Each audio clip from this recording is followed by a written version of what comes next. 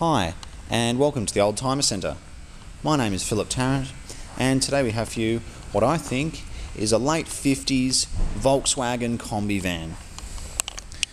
It's got your twin windscreens at the front. There's an old registration sticker from 1987. So it hasn't been registered for a very long time. As far as I know, it's been kept in storage undercover, which is great. It's got your twin barn doors on the side, and in my opinion, by far the most collectible combi van in terms of its age. So as you can see, it needs full restoration. Everything is original. As far as I know, the engine's original, interior's original, even the colour on the inside looks original.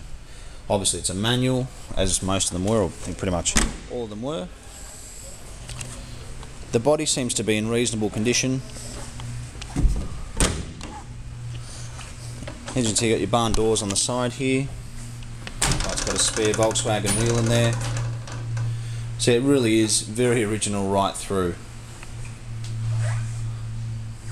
So if you are looking for a project, something like this, once completed, is worth very good money and is very good property indeed.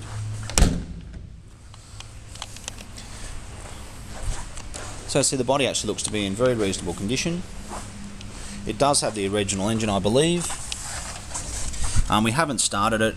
It basically came here on a truck and is ready basically to be worked on. You can open up the back.